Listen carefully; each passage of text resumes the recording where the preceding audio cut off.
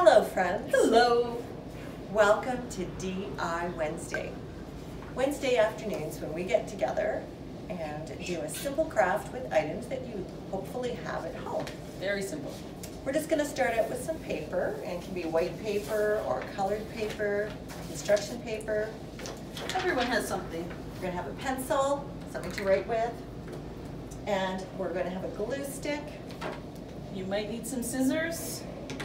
And also, we're going to use cotton balls. So hopefully you have some cotton balls at home. And if you have something to color with, even better. All right. So let's get started. On our paper, we are going to draw the letter B.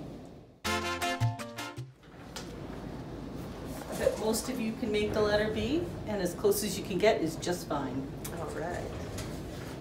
Maybe at this point would be a good time. We're going to draw two big loopy ears on top of our letter B. I think I might be able to guess what this will be. I've got one.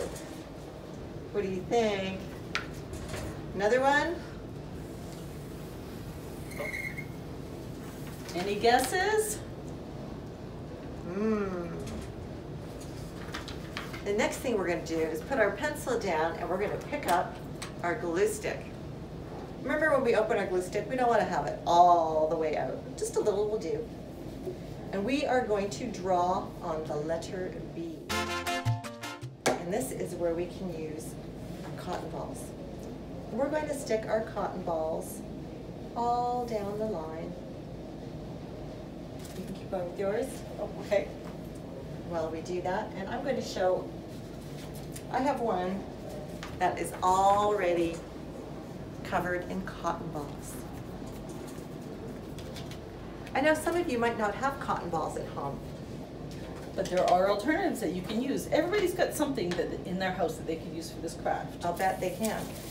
Your mom might have some pretty tissue paper left over from gifts. Even Christmas, it doesn't matter. Any color will look pretty with this. I know this is something you might not have. But in a pinch, I could use those on here instead of putting on my... Wow, that really works well. It does. Let me try some tissue paper and let's see how that looks. You could crumple it up. You could wrap it around your pencil. Let's see.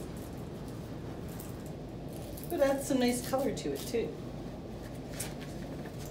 I mean, you can always color your cotton balls if you prefer a different color on them. For you creative types.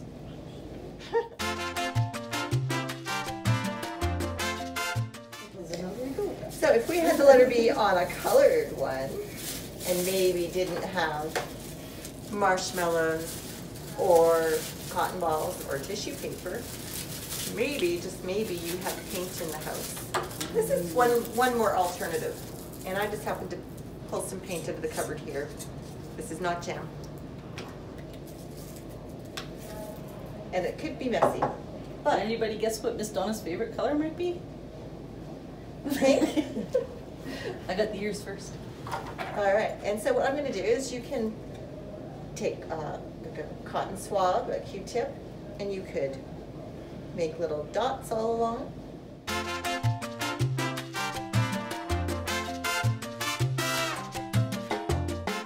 Finished bees. Our finished bees or finished bunnies. And I hope that you guys have fun time making your bunnies too. And maybe you'd like to snap a picture of them and send them out to us. Oh, we would love that. Yeah. Please do. All right. And See you next Wednesday. Happy Easter.